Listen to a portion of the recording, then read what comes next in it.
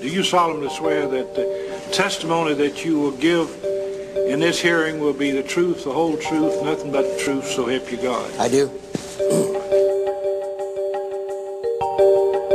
Many of our fellow citizens apparently believe that your services were bought by Charles Keating, that you were bribed, that you sold your office, that you traded your honor and your good names for contributions and other benefits. Many of these same people also apparently believe that your action and perhaps the actions of other senators and congressmen were solely responsible for the saving and loan failures of scandalous proportions. What you've just seen is a clip from the long-awaited video expose from the Obama campaign about John McCain's involvement in the savings and loan debacle back in the 1980s. We taxpayers were ripped off for billions of dollars. The video was narrated by William Black, a federal bank regulator who saw this scandal firsthand and how John McCain helped Charles Keating swindle billions of dollars from working people. McCain sold his office. He was manipulated by a wealthy crook. At best, it was poor judgment.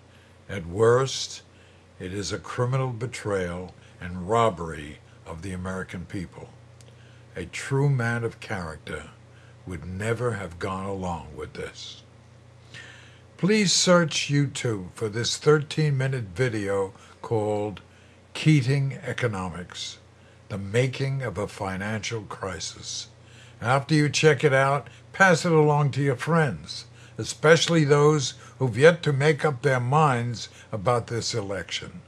The more you learn about McCain's past, the more ludicrous the attacks he directs at Obama become. Our opponent is someone who sees America as imperfect enough to pal around with terrorists who targeted their own country. That's why McCain has his henchmen put out these attacks, because he knows that if he were to say it to Obama's face during a debate, Obama would immediately come back with the name Charles Keating. The worst part about all this is that John McCain never learned his lesson.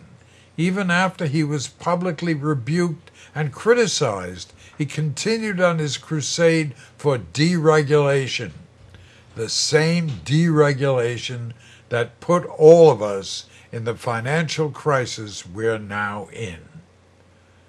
If you can't find the video, I've linked it on my website, alanrich.com.